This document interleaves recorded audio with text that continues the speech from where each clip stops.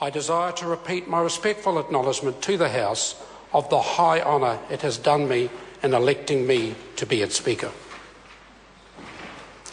Honourable Members, I have received the following authorisation from His Excellency the Governor-General for me to administer the oath or affirmation prescribed by law to be taken or made by members of the House.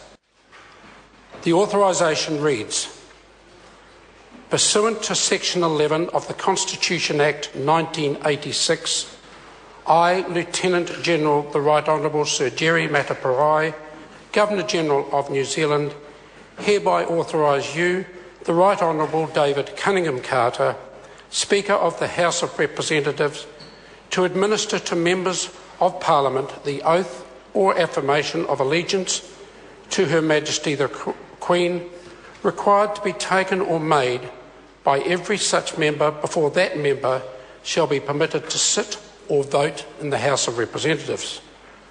John Key, Prime Minister, authorised Jerry Mataparai, Governor-General, 31 January 2013. Point of order. The Right Honourable Winston Seeing as the start of your term as the Speaker, perhaps you could explain to us, because we're full of curiosity, as to the background of the regalia you're wearing.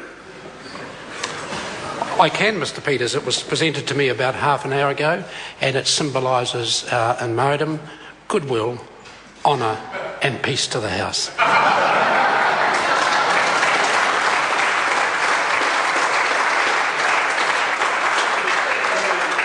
I move now to questions for oral answer.